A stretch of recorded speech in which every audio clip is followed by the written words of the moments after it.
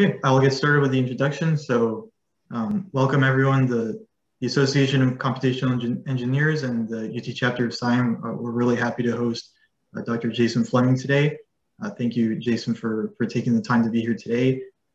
So Jason is the lead developer of the ADCIRC Surge Guidance system, which is a software automation system that's used for real-time model guidance for hurricane storm surge. This system automates the running of a finite element shallow water model called ADCIRC in real time on high performance computing systems. And the results of this model are posted so that people can use these results in the time leading up to a hurricane to figure out which areas are most at risk. And so Jason will be talking about how ADCIRC, ASGS, and CERA, which is the Coastal Emergency Risk Assessment, this website where the results are posted, how these systems come together to provide guidance, important guidance during the critical time leading up to a hurricane. And Jason is also the principal consultant at Seahorse Coastal Consulting. So thank you so much for being here today. Yeah, we can get started. My pleasure. Thank you. So I'm going to be talking about real-time model guidance for hurricane decision support. I'm going to start off talking a little bit about what we do, and then talk about the ADCIRC model and what it consists of, and then sort of give our origin story and talk about experiences we've had providing decision support for decisions that have to be made during hurricanes.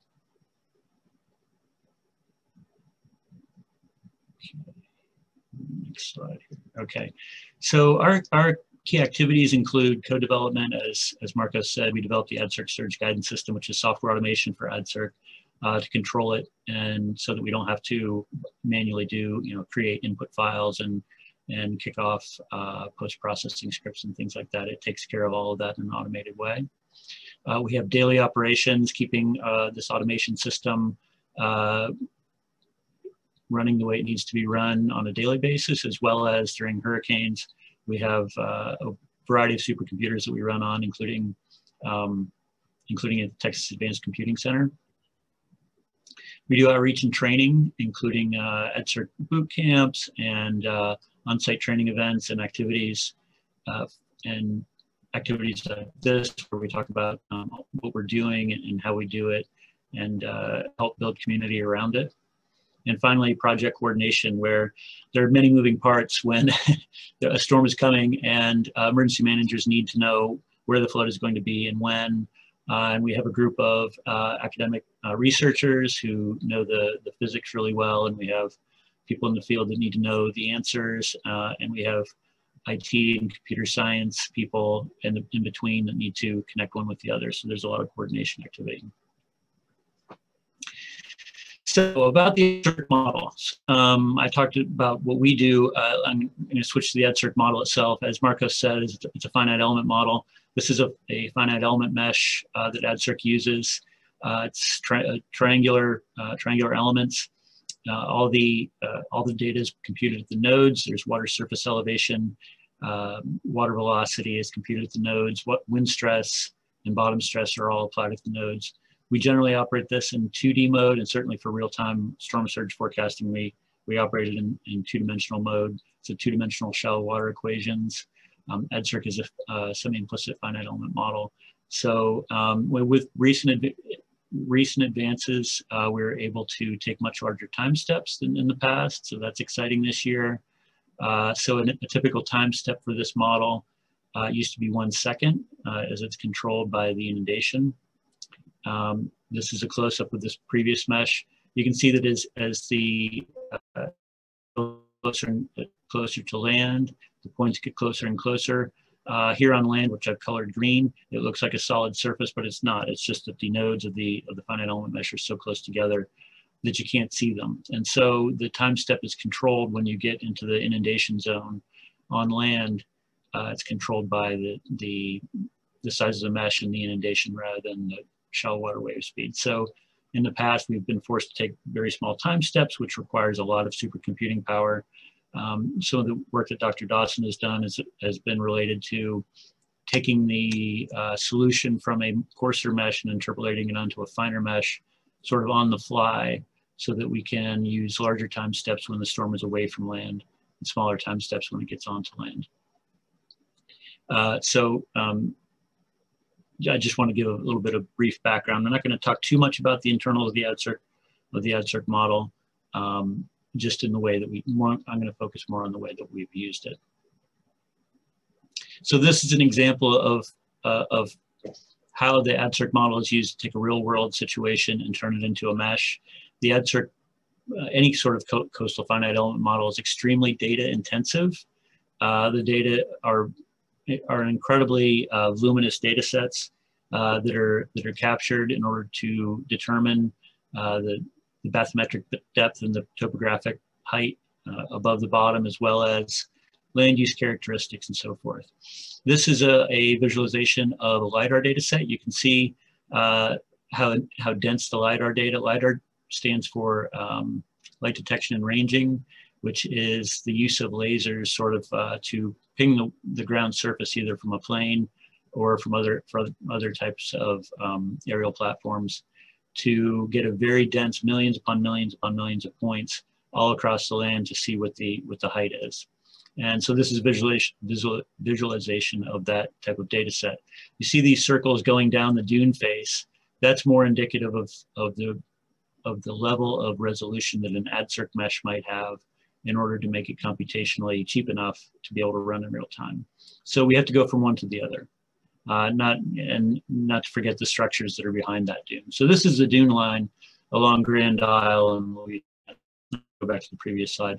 So this is the map location here in this red box. This is Lake Pontchartrain. This is the city of New Orleans. This is the Mississippi River. So you can see how exposed this island is, and this green line represents the dune line. This is that same feature as depicted in an ADCIRC mesh. You can see that, so the land, or the part that is above mean sea level, is colored green, and the part that's below is colored blue. And it's difficult to represent that dune line because it's a subgrid scale feature. In other words, you don't want to drive down the resolution of the triangle so that you can go have dots that go up and over the dune, finite element nodes. So there's a couple of different ways you can represent that. You can have very fine resolution, which makes it very computationally intensive, or you can have coarser resolution and just lift up the nodes. And the problem with that is that the shallow water equations being hydrostatic, it's okay when there's inundation at the face of the dune until it climbs up, the water surface climbs up and over and wants to run downhill down the back of the dune. And then you may be violating some of the assumptions of the 2D shallow water equations. So an interesting feature that ADCIRC has, an innovation which is related to the need to represent man-made structures that are smaller than the smallest mesh resolution you can really have to meet your computational costs that you're targeting, is something called internal barrier boundaries, or they're also known as levee boundaries. And what we do is basically make an internal boundary, and we assign a boundary condition that says that as long as the water level is below the face of the dune, there's not going to be any flux across that boundary. As soon as the water level in the front rises above the dune height, so you have to have a survey elevation all the way down the dune in order to compute that, which is one of the very expensive data collection requirements. As soon as the water level in front of the dune exceeds the dune height, then ADCIRC will compute a flux that goes from the front of the dune to another boundary at the back of the dune. And so it's a flux boundary condition, but it's a flux boundary condition where you don't specify the flux. ADCIRC computes the flux based on the water height. And the great thing about that is you can have that be very narrow, much narrower than two nodes with a triangle that connects them. And the downside of that is that you've cut a hole in your mesh and you put boundary conditions on the inside of your mesh. And so everything,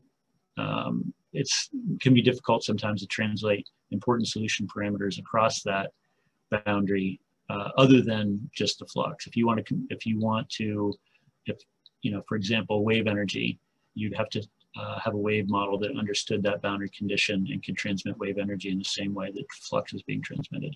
So there are pluses and minuses, and those are the types of trade-offs that engineers make when they're constructing any kind of finite element mesh. Requires engineering judgment to construct, and this is one of the trade-offs for coastal ocean modeling for storm surge inundation.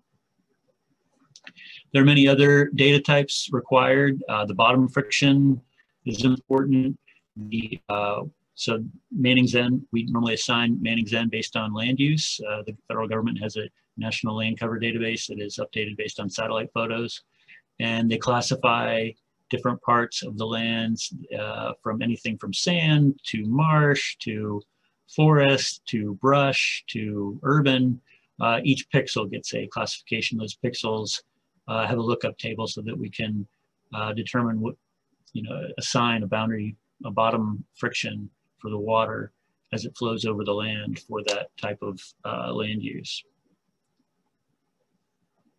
So that the Manning's-N is for the friction of the water against the land. We also really care about the friction of the air against the water, because as the wind blows, it creates a wind stress on the surface of the water, which drives the water in a particular direction.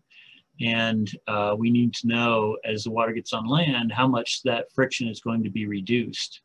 How much is that stress going to be reduced versus if it's completely exposed, what we call marine exposure. So that also uses cover data. And this, so that's the friction parameters. And then finally, F equals ma, you have a force on the water. And the forces on the water can include astronomical forces from the sun and the moon, which creates the tides. That's one force. And another force, which is very important for storm surge in particular, is the force of the wind on the water. And where do we get those forces from?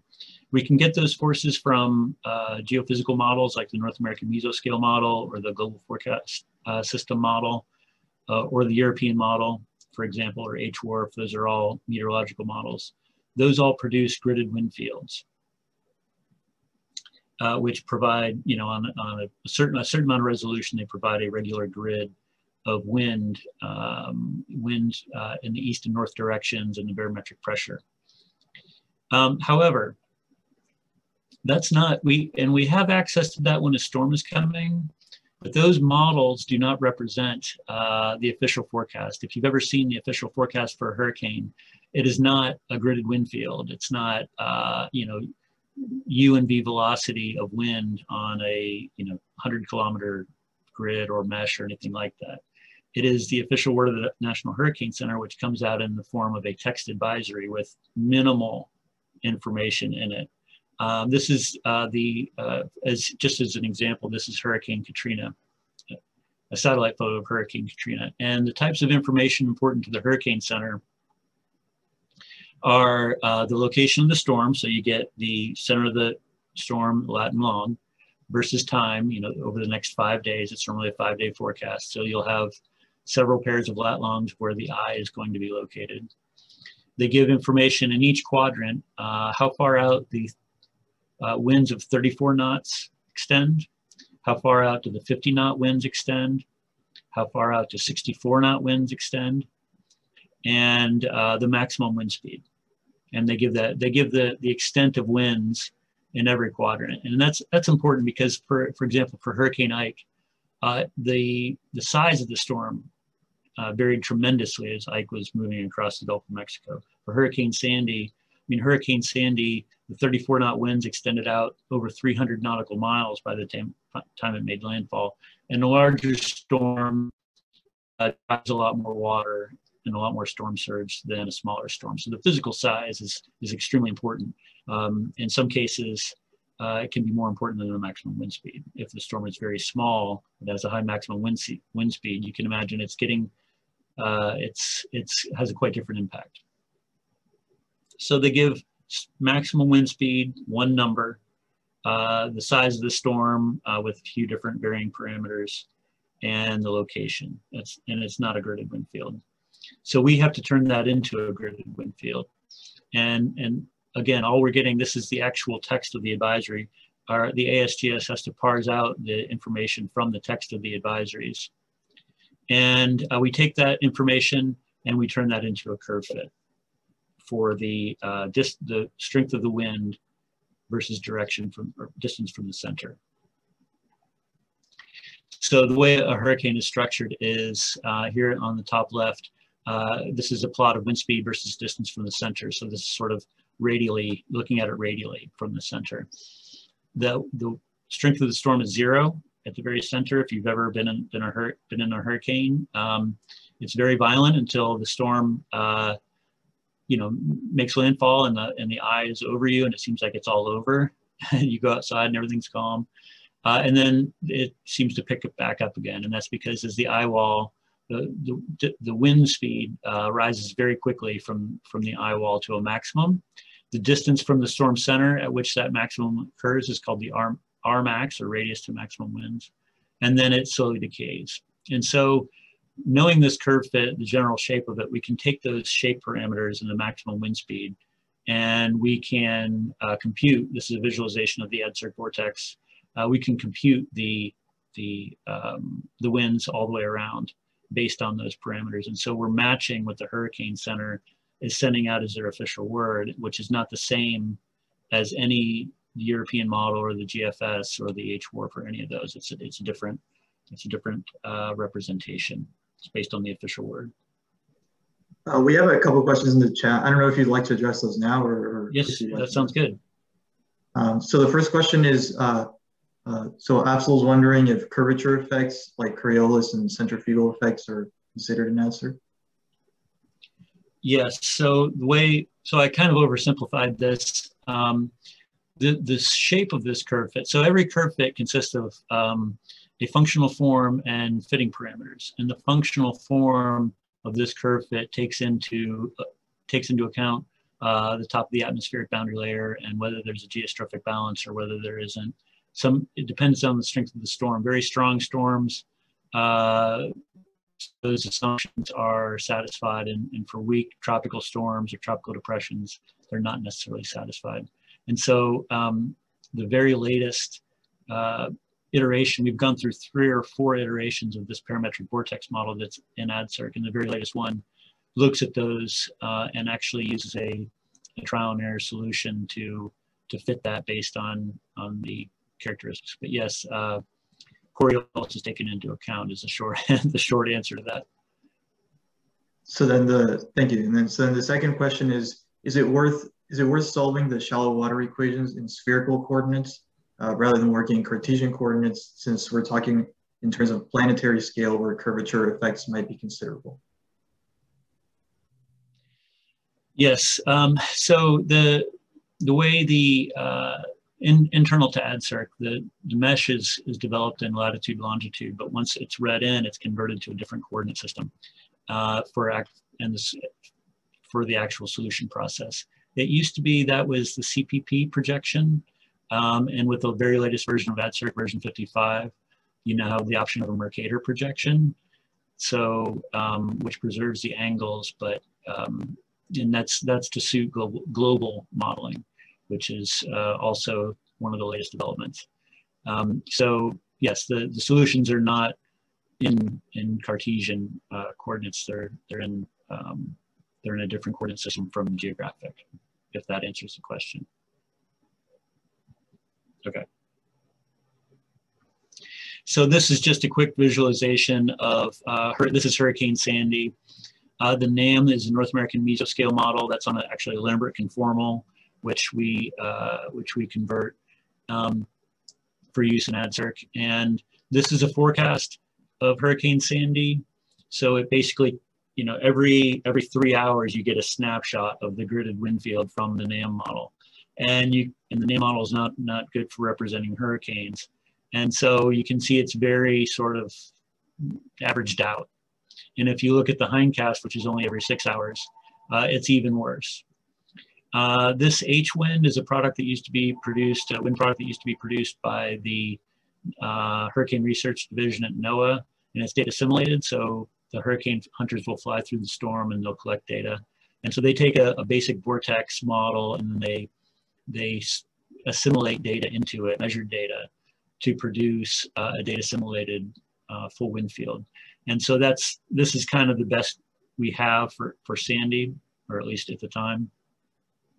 And on the right here is the hurricane vortex model. You can see that it's overly sharpened here, and it's overly intense here as it gets north. This is the version we had as of 2012. We've made improvements since then, but it does a lot better than these gridded wind field models. So,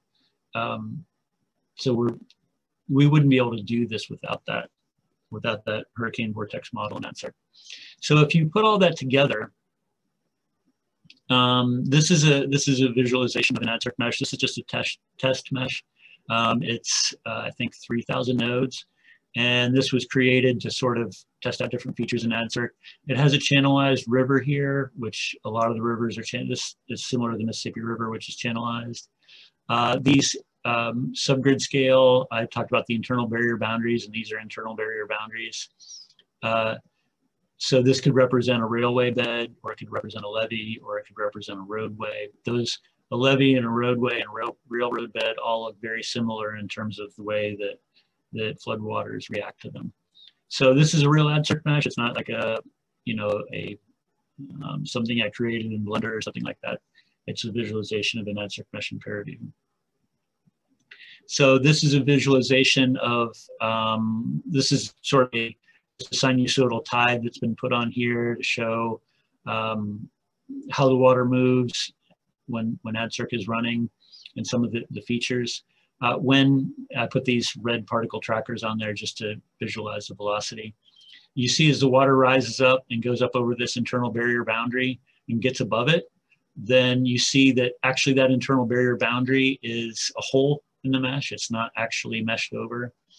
The river runs backwards, and this does actually happen. The Neuse River here in North Carolina ran backwards for 3 days before Hurricane Florence hit. And you also see that as the inundation goes in, you have areas that are inundated behind these levees and these hydraulic structures. And then as the water recedes, the inundation stays. And so a levee can act to hold back floodwaters. It can also act to retain floodwaters after the storm goes by. And significant problems in Texas as well as here in North Carolina. We've had a lot of highway construction. We had Hurricane Floyd, which a lot of areas stayed wet for a long time after Hurricane Floyd went by, and then again in Florence we had the same problem. And in Harvey, of course, things don't drain when in Houston when a culvert gets blocked, and so a lot of the culverts here in eastern North Carolina were undersized for these types of events, and then in urban centers they can get blocked and then nothing will drain. Okay, so that's some information about ADCIRC itself and the types of problems you can solve and the types of data that go into it and sort of what the output looks like. I'm going to switch gears here a little bit to talk about how we got involved in doing this in real time. Doing these sorts of calculations and risk calculations from flooding and storm surge and return periods and all those sorts of things were going on before Hurricane Katrina. This is a visualization developed by LSU of the ADCIRC mesh in Louisiana, in downtown. This is downtown New Orleans. Here, this is the Mississippi River. This is Lake Pontchartrain. This is the 17th Street, New Orleans Avenue, and London Avenue canals. So prior to Hurricane Katrina, everyone in New Orleans and Louisiana knew that there was a problem with the levees, that they were not tall enough to withstand the types of storms that they knew that they could get. And so the ADCIRC model was used in offline design studies, specifically Rick Ludick and Johannes Westerink, who are the two co-founders, along with Clint Dr. Dawson, of the ADCIRC model. And so Dr. Dawson's involved in a lot of the Hurricane Ike, the so-called Ike Dike, and other alternatives to that. And the same sorts of studies were going on in New Orleans and Louisiana with the Corps of Engineers prior to Katrina. And so what happened was the reason why the flooding during Katrina was so bad in New Orleans is not because the levees that were there were overtopped by the storm. That was not the issue. The issue was that these canals here that you see in the center, the canal walls failed. And these are not the kinds of canals where you walk up to the canal and you look down into the water and see the boats go by. down in the water. These are the types of canals where you walk up to the canal and you're looking up the side of the levee, and then if you climb up the levee, now you see the surface of the water right where you're standing. And so you can stand at the base of these levees, and you can see the barges going past over your head. So the city is below sea level. And the purpose of these canals is actually, since it's below sea level, if it rains, it will just fill up the city like a bowl. And so that rainwater has to be pumped out. And that's what the purpose of these canals is, that rainwater gets pumped into the canal, and then it can flow down the canal and into the lake. So when that fails, if it breaks, the ocean is just going to come right in, and it's not going to stop coming in until the water level in the city is filled up to the same level as like Pontchartrain, which is the same level as sea level. So that was an absolute disaster, and it's not something that could get fixed immediately. And so in the aftermath of Katrina, the other problem was during Katrina, they had access to the Hurricane Center's guidance, which was at a lower resolution than what they needed.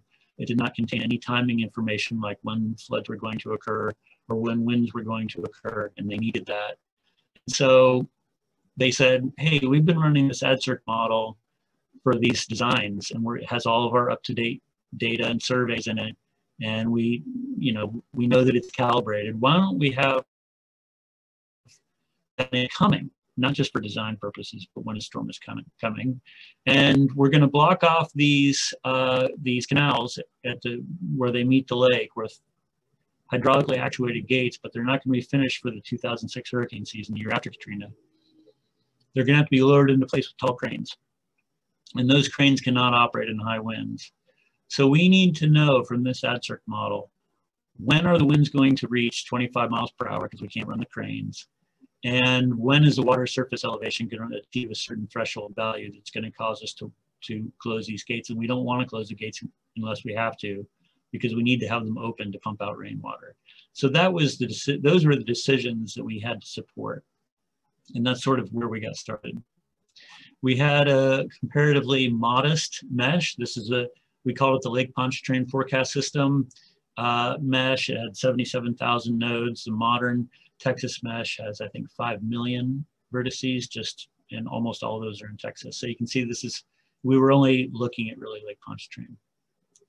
The workflow, we take this cone of uncertainty that you see on TV on the Weather Channel, and we take the parameters. All we have is that narrow parameter set that I described before.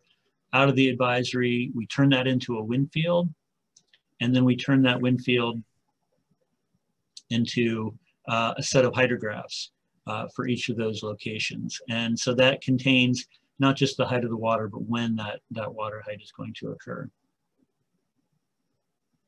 The great thing about having a parametric vortex model compared to a gridded wind field is that it's really easy to do variations.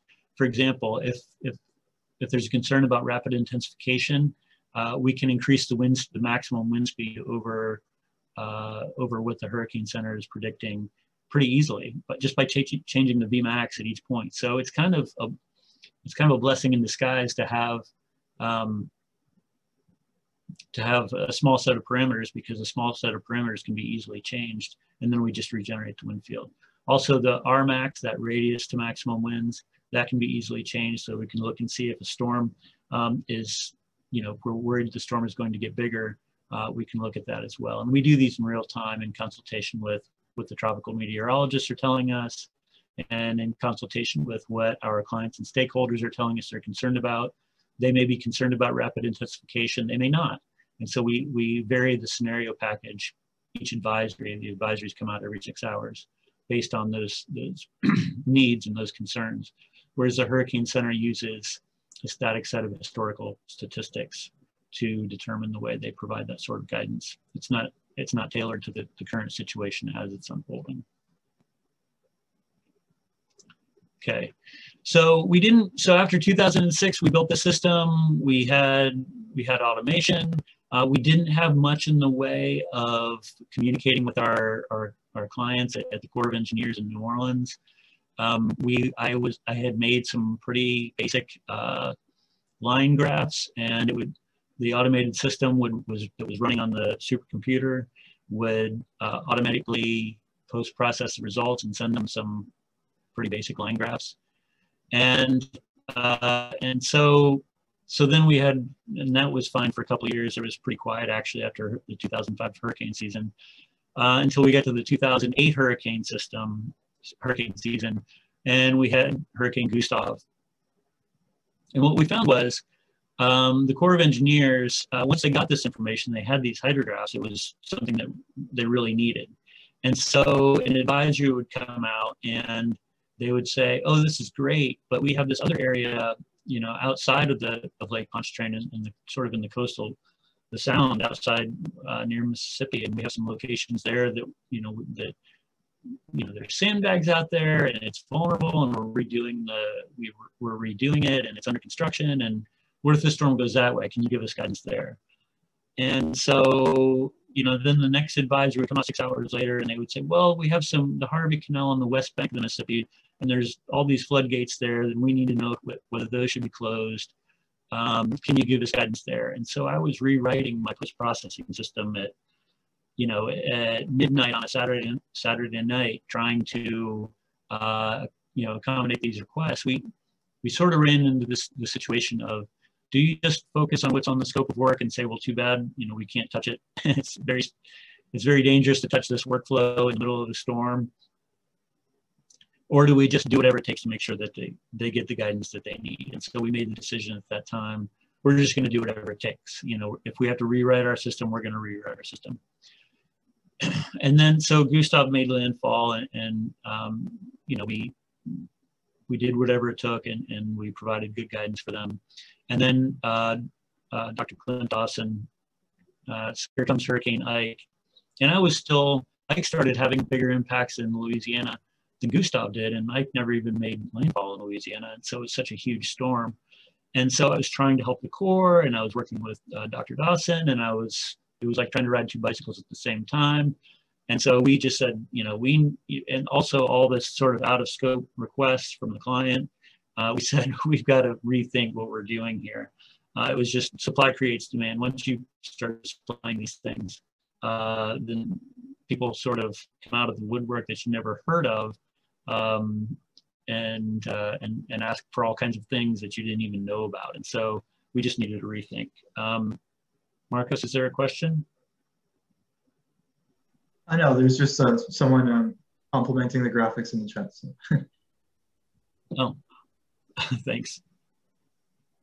So we said, okay, what are we doing here? We need to have a different system. It was not, the system I wrote was all specified. It was all sort of hard coded for a particular supercomputer and a particular mesh and a particular set of points that we wanted to look at. It didn't have any way of really getting the results out there. I was just emailing individual people with these kind of hokey little line graphs. It wasn't flexible. It wasn't relocatable. So we wanted something that was reliable, capable, pluggable. We didn't want to, get roped into certain types of inputs and outputs. We want to have that all pluggable. It needed to be collaborative. We couldn't do it alone. We also needed to rethink about it in terms of, what are we really doing? Are we really just taking a model that you could just run yourself by hand and just writing a script around it? Or are we sort of creating this conduit for new innovations and new developments to be put into practice? And I think that's the big picture here, is we're taking research and putting that into practice, and we're creating a system for doing that continuously. And not only that, but once it gets out into the field, people look at it and they have to make decisions with it, and they say, well, this is missing, or I don't believe this water surface that you have over here, or why can't it be done this other way, or here's this other decision we need to make that what you have doesn't quite cover. And so that all needs to get fed back into the research process. And so this is an example here on the bottom of a sort of a mini summit that we had. You see Clint Dawson here in the front. This is at TAC. Over here at TAC, we have the TAC people there. Gordon Wells, who's with the UT Center for Space Research, and also works in the Texas State Operations Center. doing decision support whenever there's an event, not just hurricanes either, but all kinds of emergency events. We got together the HPC people, the research scientists, the emergency operations people, and the modelers all in one room to talk about how we're going to make this pipeline work, both getting the research into operations and getting the operational decisions back into research. So you have these light bulbs, that's all the ideas that Clint Dawson and others come up with of how to make things, improve things in terms of the physics and the way it all gets done. Here on the bottom left, you see the ASGS, which takes in all these sort of components in a pluggable way and produces a whole variety of outputs. And then here on the bottom right, this is a group of people. They're the ones that are sort of, you know, they're our end user, they're our stakeholder. They look at the results and they use that to make life and property decisions. In terms of collaboration, we collaborate with LSU, with UT Austin, with the Renaissance Computing Center in North Carolina, Florida Institute of Technology, George Mason University. We have a wide variety of academic collaborators who are coming up with those innovations, and also they know their region, they know the physics of their part of the coast, and they provide that key experience. In terms of visibility, we're not sending people hydrographs in a zip file through email. Our main dissemination partner is at LSU, the CERA site. I've got the URL there. CERA stands for Coastal Emergency Risk Assessment. The neat thing about CERA is that it's operational. It understands natively ADCIRC output. It's designed to accept results from the ADCIRC Surge Guidance system. It understands the different wind model types. It understands the different scenarios and what they mean, and is able to present those in a way that allows people to explore data. It also aggregates measured data. And so each one of those points is a tide gauge or a meteorological station. And so you can look at the model and the way it's performing in different layers of the model in terms of winds or water level or inundation above ground. And you can look at the it also integrates data from NOAA. And so the global forecast data is on there as well. And so I encourage you to check that out, and you can get an account. If you just look at the front page and you don't have an account, you'll only get the very basic information that comes from NOAA. If you want our real-time model guidance information, including, you can click a button and download shape files if you're looking at this in GIS as well. So I encourage you to apply for an account. We wanted it to be portable and scalable. It runs on my desktop machine. It runs on my laptop. It also runs on supercomputers. So it scales. And actually, the latest version of ADCIRC, version 55, is much more scalable in terms of scaling down. It used to be quite difficult to solve a full field scale problem on your desktop or laptop. But with the latest version of ADCIRC, you can solve much larger problems on many fewer processors because you can take a much larger time step. So we're really excited about that. I'm integrating that into the latest version of ASGS now. I'm also integrating the Clint Dawson's ADCIRC technology, which allows us to switch on the fly from a coarse mesh to a fine mesh. And that also includes switching from a large time step to a smaller one. So that improves scalability even further. In terms of pluggability, we made a whole bunch of changes after the 2008 hurricane season, and then the Deepwater Horizon oil platform blew up in the Gulf and created an oil spill. And we were collaborating with Clint and Johannes Westrank and Rick Ludick and Gordon Wells at the Center for Space Research. We were downloading, so at the Center for Space Research, they were digitizing the extent of the spill from satellite photos. And then Dr. Casey Dietrich, who was, I think, a postdoc at the time working with Clint, had a particle tracking model that would put particles as an initial condition where the satellite photo digitization boundaries were.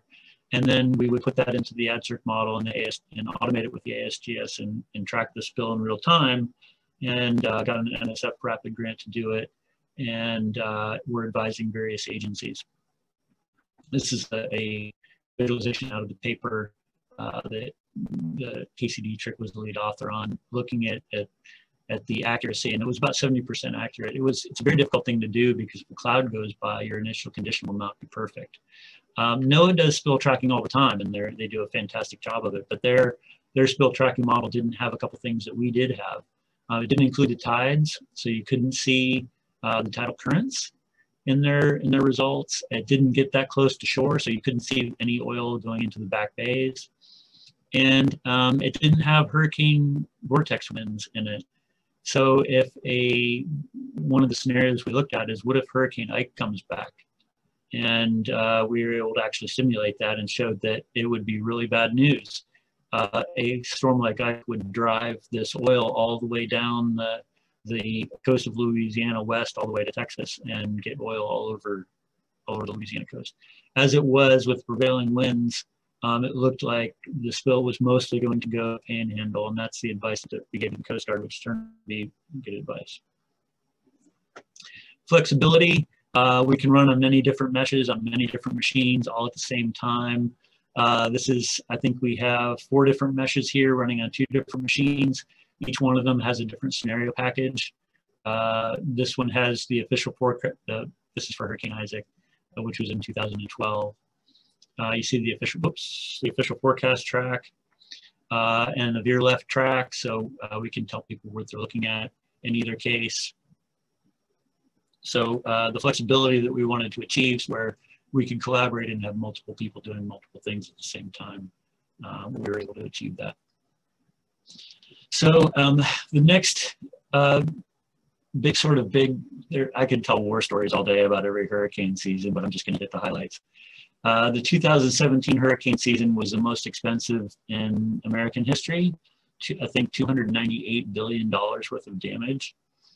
It had been 10 years since Hurricane Harvey, or since 10 years since there was a major storm to hit Texas. So there was Ike, and then we had Hurricane Harvey. It had been 20 years. Let's see, no, more than that. 30 years. No, let's see. I think 20 years since a major storm had hit South Florida, which was Andrew, and then we had Hurricane Irma hit that year, and then it had been 80 years since a major storm had hit Puerto Rico, and we had Maria, and we had all those sort of record-setting storms all in the same year. So it was pretty devastating, and FEMA was off their feet, and we were off our feet, and it was a true test of what we were doing. I'm just going to talk a little bit about the decision support that we used. So we tell people that we did Hurricane Harvey, and we provided official decision support, and everyone said, well, that was really bad for Houston. And so, you know, at the time we weren't doing rainfall forecasting, and so we were doing landfall. And so there are a lot of decisions that had to be made. The Texas State Operations Center was talking about sending, based on some of the other guidance they were looking at, they were talking about sending a whole bunch of resources down to Corpus Christi for hurricane response and recovery. And looking at the ADCIRC guidance and where the storm was going to make landfall to the west of Corpus Christi, more in the Rockport area, our guidance was showing that don't send things to Corpus Christi because it's not going to be needed. So a whole bunch of assets did not get diverted to Corpus Christi and is actually retained and not sent there. And so that was available for response in Houston where it was really needed. Also looking at our guidance, they were able to keep, there's a swing gate at Sargent that is on the Intercoastal Waterway that allows barges to get out, fuel barges to get out, and they got a lot more barges out because our guidance is not as conservative as other forms of guidance from other agencies. We provide best available guidance. When we put out numbers, it's the best numbers we have. It's not conservative. It's not sort of erring on the side of caution. It's the best guess that we have. And so that really helps decision makers to make the best decisions. And we tell them, and we take that into account. So another application of the model guidance that we produce during the 2017 hurricane season, Hurricane Irma. FEMA was using our data for rapid damage assessment, where they do claims modeling for the National Flood Insurance Program. And they weren't necessarily sure whether they believed our data. You can have a better mousetrap, but inaction, they kind of stick with the mousetrap that they have. And so what they said was, well, we have really good data for Hurricane Charlie in terms of what the claims were, and this looks kind of like that. So what we'll do is you give us your hindcast, which the hindcast is the sort of, after the storm went by and people say what happened, that's the model run that represents the hindcast.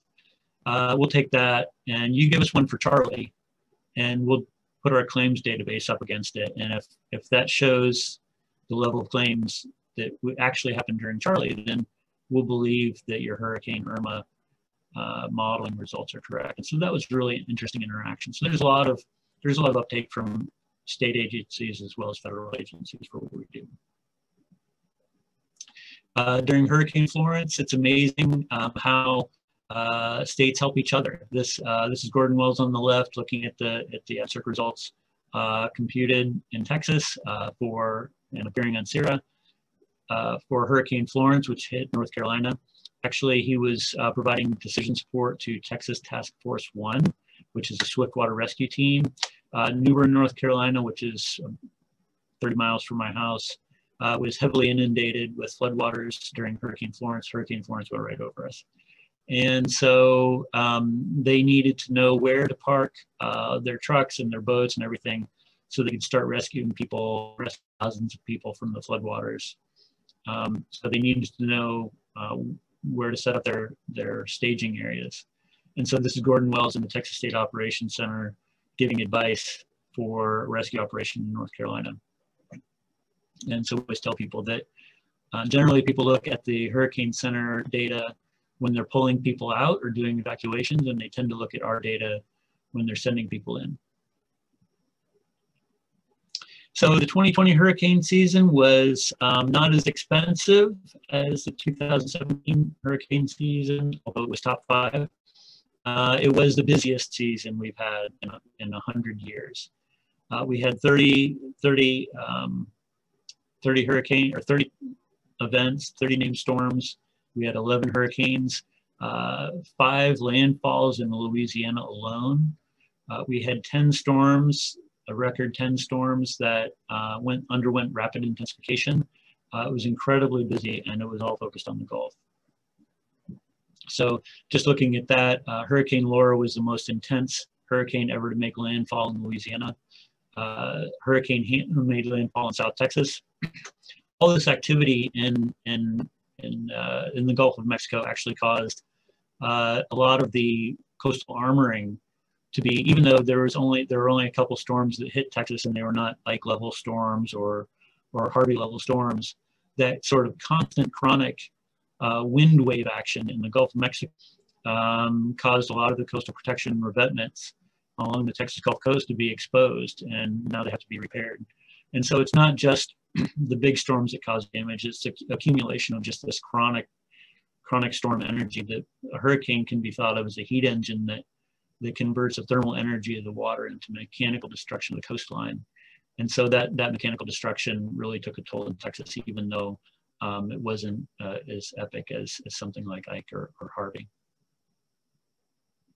So just to give you an idea, you know, we were flat out from May 15th when the first storm formed until mid-November. 30 named storms is a lot. It was the first time since 1935 that there were 2 storms in the Gulf of Mexico at the same time. So I'm just going to just look at that as a snapshot. We had 4 ASGS, ADCIRC Surge Guidance System, ASGS.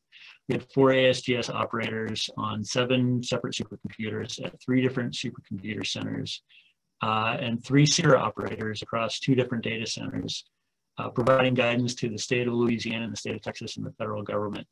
And in 1 week for these 2 storms, we ran over 547 ADCIRC scenarios. So, and that's just for these 2 storms. You know, there were 30 storms in all, so it was incredibly busy. We could not have done it without Frontera, Attack, and Stampede 2 and Lone Star 5. It was incredible the amount of support that we got, and they just bent over backwards to just give us anything and everything that we needed. And so it was a very successful season, but it was very busy for all every ounce of computing and human resource that we had to throw at it. So those are the storms, and so that, you know, for that we're computing what wind and water level, and so that's one level of decision support. But if you don't know, if you know the water height and you know the wind speed, but you don't know what your vulnerability is, you're not really solving the full problem. And so there's a lot of ways to get into what we're working toward in the middle of is consequence, what they call consequence modeling. And whether that's, you know, if someone tells you that the water level at your house is going to be 5 feet above mean sea level, do you know the elevation of your slab on grade or your crawl space?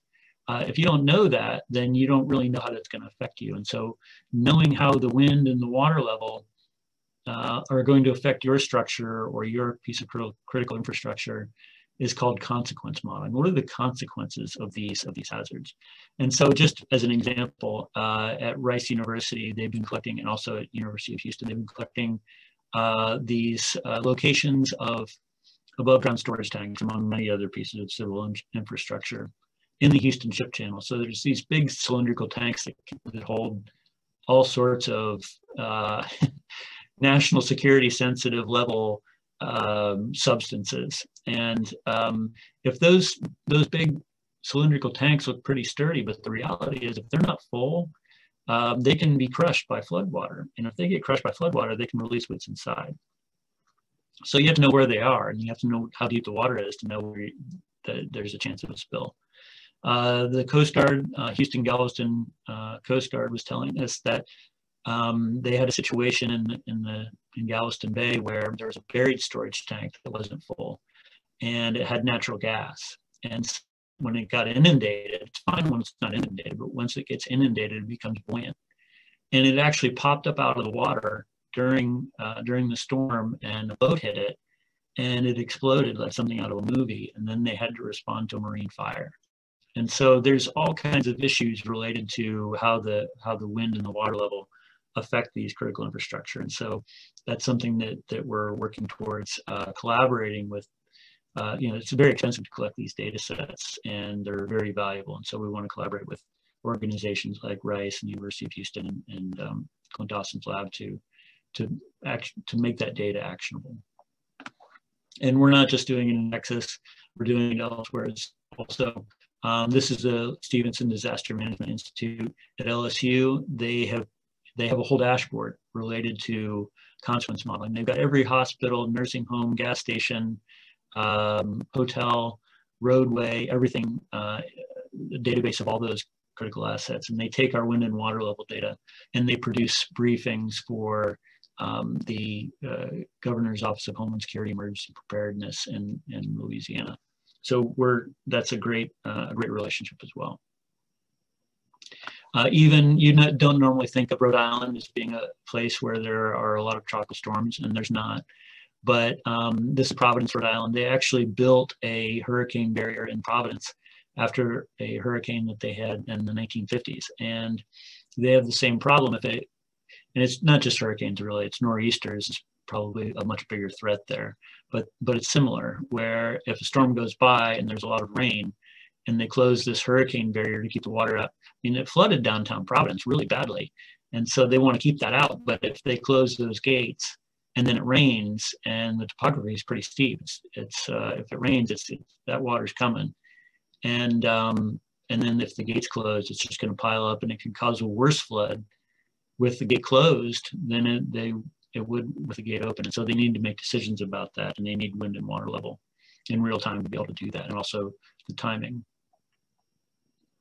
So the consequences are important, and just I kind of want to finish up with this. We had our first Texas ADCIRC week. This is not the whole group. We had a different group each day. I think some of the people on this call see themselves in the audience. And give a shout out. I don't want to, expose you or anything, but we had a great group there. This is part of the group. It's not the whole group. One person I will call out here is Amin Kiagati. He's now at the Texas Water Development Board. I think he's the head of their real-time storm surge and hazard forecasting. They have a huge project, and so he's part of that. It was great to work with them. I think he was a postdoc working with Clint at the time that this was taken. So we do these events. It would be great to be able to return to Texas to continue to do that. And so it's not really consequence modeling, but it is, there are consequences to modeling. And so it's great to get together and talk to people and provide education and get feedback and build professional networking as well. All right, that's it. Thank you, everyone. I hope I didn't go over time. It looks like I'm pretty close. Thank you for inviting me. I really appreciate it. And please let me know if you have any questions. Will a link to this recording be sent out at some point?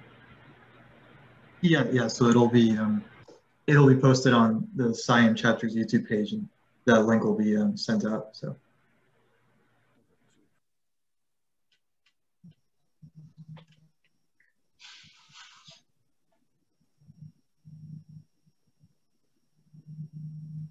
So Jason, nice talk. Under the hood, is it Python scripting, or what scripting?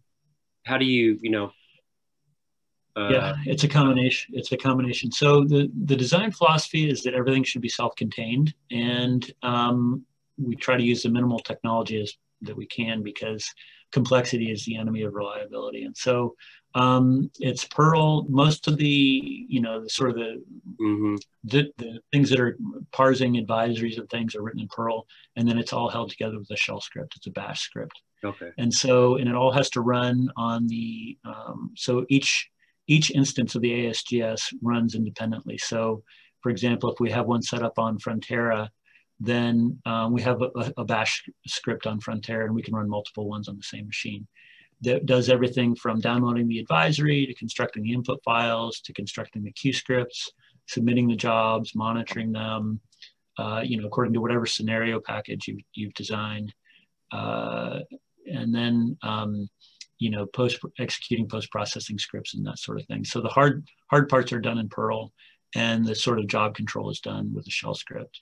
And that was an intentional choice back in 2006 that we've kept with, because we could go fancy, we could have something much fancier, but the reality is you want to keep it as simple as possible, and so that's what we've done. Okay. Can you all hear me now? Yeah. Yes. Okay. Hey, Jason, great presentation, and man, I was so tiny on that picture. So I have a couple of questions. The first one is, in one of your slides, you showed the river inflows to the ADCIRC model for the real-time prediction. What is the latest update on the compound flooding, and then including river inflow? Well, that depends on who you ask. There's, compound flooding is an extremely popular topic. There are many different people working on it. This year, we're going live with a model that in Louisiana, there's a model system called CFIGS, Compound Flood Inundation Guidance System. And it's basically using the HECRAS model as the overland flood model, and with ADCIRC results from ASGS as its downstream boundary condition. And those results will be on CERA. But it's just starting. It's a few, I think 3 or 4 watersheds in Louisiana. And is it so, like a coupled model, or it's gonna be like 2 models just running separately? It's gonna be 2 models running separately. It's gonna be a HECRAS model that uses the ADCIRC results as its downstream boundary condition. So it's not like they're not running in the same executable like ESMF or something like that. They're separate. Do you have any plan to make that happen? Like, at least, get some inflow input for the ADCIRC model from whatever hydrologic or hydraulic model? I would love to do that. On the operational side, everything has to be, the research has to be pretty much done. And I don't know of any research efforts which are at the level, there's people coupling things with the national water model, but it's still a matter of, the national water model is one thing, and then the ADCIRC model is something else, or whether it's SCISM or whatever it is. And so, or Delft 3D. And so I think it's very much, Clint would be the one to sort of give you the state of the art on the modeling in terms of fully integrated coupled model. It's excuse me, it's extraordinarily difficult to do, as you know, because you know, the physics of overland flood and coastal ocean are totally different physics. And so, and you know, as you have inundation greater, you know, or lesser, or coming in or draining out, if you look at any specific region or any node in your mesh, the types of physics that apply there are change depending on the depth of the water. And so you're solving different equations. And so it's really super hard to do. Okay, and my other question is, do you have any plan to reduce the computational time or computational cost of this operational model? Yes, absolutely we do. Absolutely. So this latest version of ADCIRC, version 55, which was released in February, I am running meshes that used to require a 1 second time step. I'm now, like, there's one that's 300,000 nodes. Or 600,000 nodes. Actually, we have a mesh at 600,000 nodes that I can run, you know, a 5-day forecast on 16 processors in, you know, 20 minutes or something with ADCIRC. Oh, the global great. modeling, yeah, oh yeah, it's great. With the caveat that it doesn't do inundation. So if you have no wetting drying, basically. No wetting and drying. You have to cut it off the high tide line. If you, so the folks at Notre Dame are doing global modeling. They have a global mesh, which is 8 million nodes. And they run a 3-day forecast on 72 processors. And I think it finishes in 10 minutes. But again, interesting. So what you wait until the storm gets close, and Clint has developed this at Serpolate, where you wait until the storm gets close and you can have a large time step, and then you switch to a denser mesh that has a smaller time step, but overall you're saving a lot of computational time. So as a follow-up question, like personally, on your professional opinion, do you think the state of Texas needs a designated high-performance computational center just for flooding? I would say that no. I would say that TAC does that really well. They just got an upgrade from the NSF for what they call urgent computing. They got money from the NSF to add on to their facilities to do urgent computing. The thing about having your own dedicated HPC is, what do you do when there's no storm? You know, you don't need it. And that's the same problem with cloud computing. Cloud computing is great for scalability and capacity, but you can't just run your stuff there every day. It's super expensive and it's not needed. So the way to do it is to have relatively modest computing power that you use on a day-to-day basis, and then have a way to scale up when there's a big event going on. And you can't afford that scaled up capacity yourself. I don't think it's an efficient use of capital.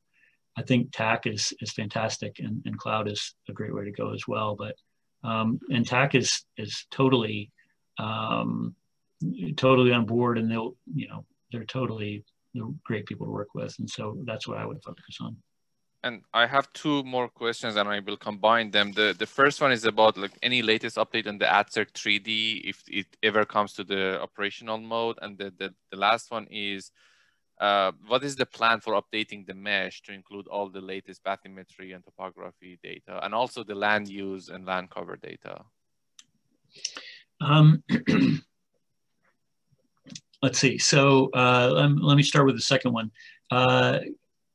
In terms of keeping things updated, it's very expensive to do. And so a lot of the meshes that we use were not developed by us, by FEMA for flood insurance studies. So they will collect all that data, they will collect the survey data, and they will run a flood insurance study with 500 hypothetical storms. The Corps of Engineers does this. They had a Texas Coast Comprehensive Study where they updated all the roadways and all those sorts of things. And Dr. Dawson participates in those studies as well, and has worked on a lot of those too. And so it's generally a state and or federal agency that pays for all those updates, and they do it on a periodic basis to keep that up to date for future studies, or at least they have been. And then could you repeat the first question that you had? What is the latest on ADCIRC 3D, and then do you have plan to bring that as an operational mode or not? No, Sorry. So ADCIRC 3D, I know that Dr. Dawson has worked on that.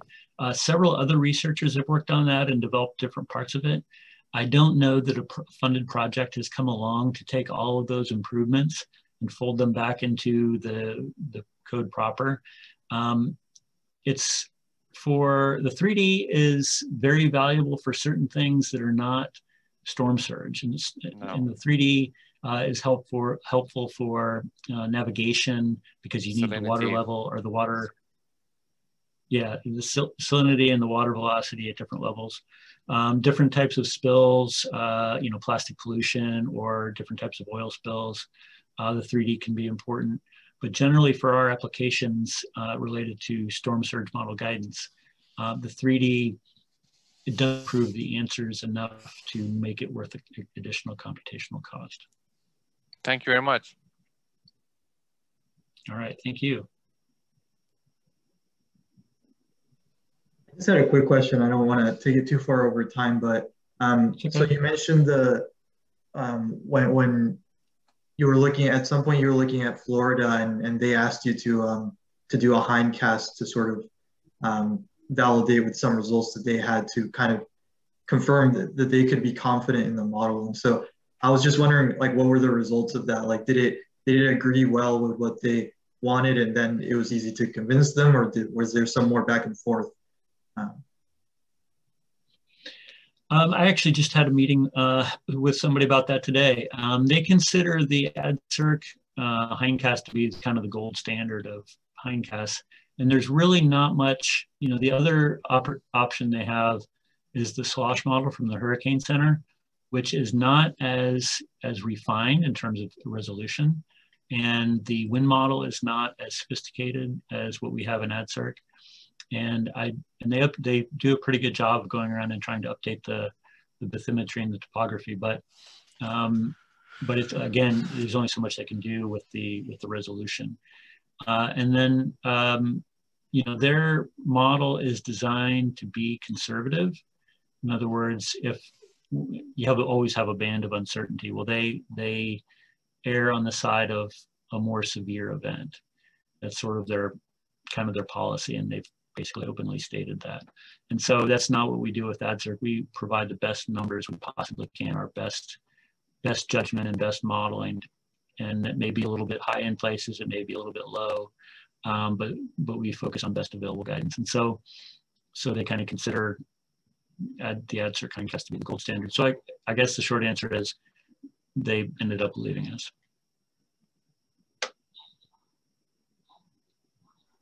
And is that something that you've done before, or how do you generally deal with, like, when people are, you know, asking for more confidence, or are sort of like, you know, asking you to confirm the validity? Yeah. You know, like I said, we could tell a million war stories. Every season has multiple storms and multiple things happen, and we have different experiences. It's always an adventure. One of those stories is after Hurricane Isaac, which was in 2012 in Louisiana.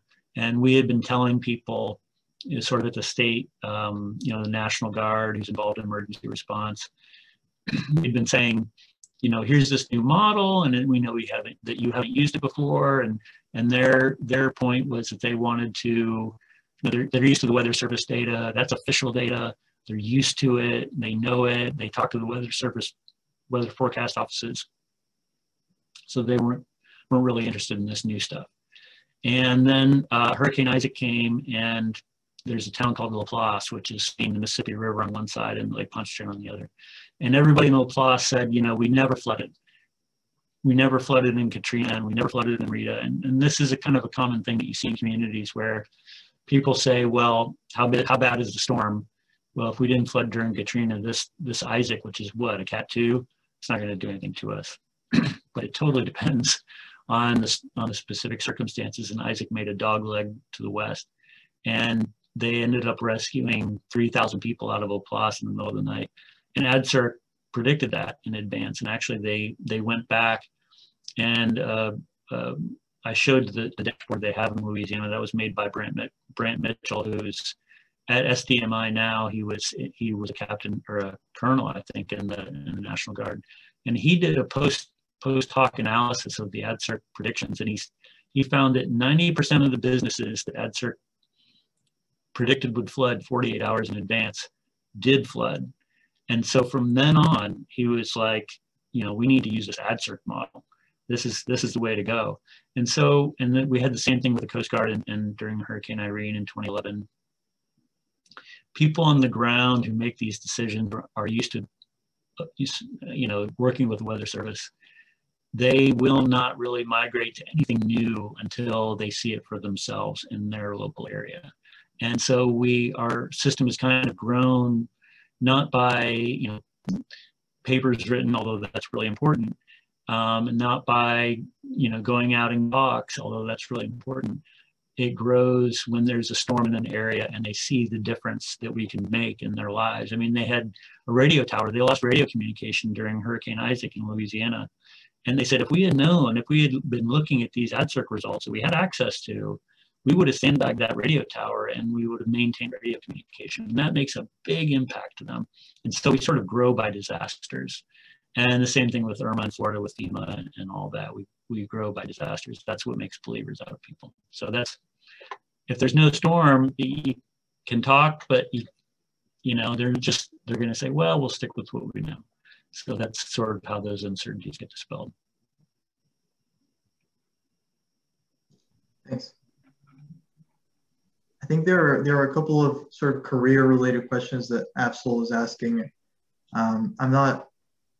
I'm not sure if these are very like general or specific to like the ASGS group, but he was asking about what, he says, what do they look for in general computational science candidates, and what are the potential computational science tools they are planning to work on in the future? For example, using machine learning state-of-the-art HPC tools. Yeah, like I said, I'm not sure if he's specifically talking about the ASGS group, but maybe if you can address that. Right. Yeah, so we look for someone who has,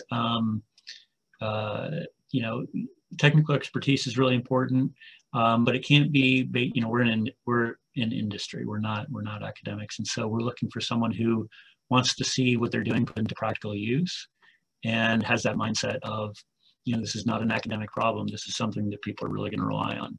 And so that's sort of the technical skills are important, but also that mindset of helping people and helping people make life and property decisions and that real world impact. That's an important kind of soft skill to have.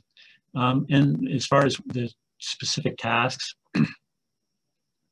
we're doing a lot more with validation. As we commercialize things, we are taking this data and we are, getting it out there a lot more than we have in the past. In terms of, when you're dealing with an insurance company or, anyone who has a critical infrastructure, they're going to want to know, or even court cases, litigation, expert testimony, that you can show them data, but they're going to want to know how good is this data. And we have to be able to quantify that. And we need to be able to quantify it as the storm is moving. And so one of the things we're working on now is real-time validation. And that's statistical as part of it. I would be open to looking at machine learning for that sort of thing, AI. There's a lot of things that I would like to do with AI. I think a way that I can think of a few ways that I'm not going to mention on this call, but that we can accelerate what we're doing in terms of AI, where there's different ways of running the model, and different models you can run in different circumstances. Like if it's raining and the storm is coming, a hurricane, which do we need to run our rainfall runoff model or do we not? It's too expensive to sort of run every model you have just in case. It would be nice to have an AI that could say, well, you don't need to work as hard, on this part of the modeling as you do on that part. And so this model won't need to run, or it'll only need to run once a day, or it can run in a certain mode that can melt a lot faster without a modeler having to make those decisions themselves. And so I think AI has a space where it can help us configure our models to make them run faster and only run the things that we need to run. And I think machine learning can help out a lot in terms of real-time validation. We also have a lot of analysis work that we do just with the winds, and there's also visualizations. I showed you some of the visualizations, those sort of vortices turning and things like that. That's actually out of my analysis package I wrote to sort of look at the winds and what they were doing and how they corresponded. So a person who did 3D visualization could help us a lot, explain to clients what we're doing and why and what it looks like, because you can talk until you're blue in the face, but it's much easier to show somebody rather than tell them about it. And so that's interesting as well. So I'd say those are the three areas.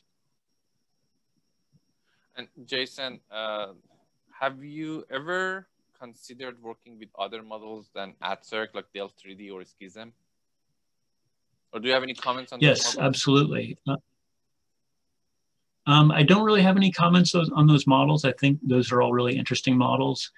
Delft has its own sort of automation system called Delft Fuse, flood early warning system. From what I understand, it's proprietary. And I actually met one of the Deltares guys at a conference and at a poster session. The question he had was, why do you run the model yourself? Why don't you just set up an operations center and teach people how to run the model and have them do it? Because that's what Deltares does with Delft 3D. Because they go around to different organizations and install their stuff, and they teach people there how to use it, and then they walk away and they're done. And so that's just what they do. And he wondered why we didn't do that. And I said, it's because we only work with people who have no interest or infrastructure in running their own model. You know, the organizations that we work with, you know, the state of, you know, the states generally don't want to run their own. You know, Department of Transportation is not going to have their own storm surge model that they run. It's too expensive to keep somebody on staff to do that. So that's a main difference we do versus what they do. What about Schism? You know, Schism has its own real-time system called WIF, Water Information Forecast Framework. I believe that's developed in Europe, Portugal, or it's developed by the EU. I don't know much about that. I think Schism is a cool model. One of the differences with Schism versus ADCIRC is a lot of what's in Schism you compile in.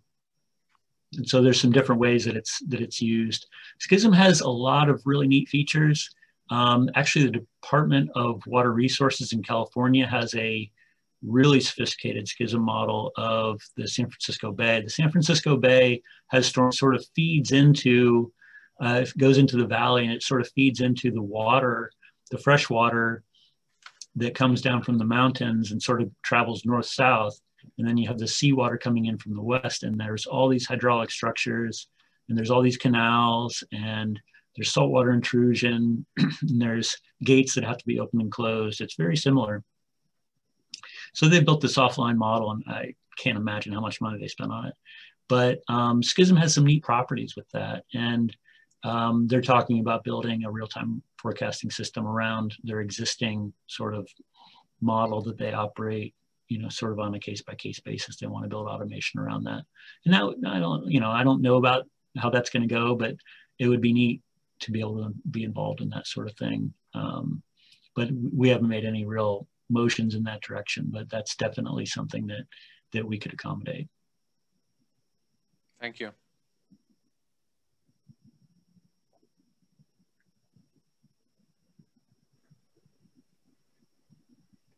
All right, well, I guess if there are no other questions, yeah, thank you so much, Dr. Fleming, for your time today during the talk, and thank you for the extra time answering questions as well.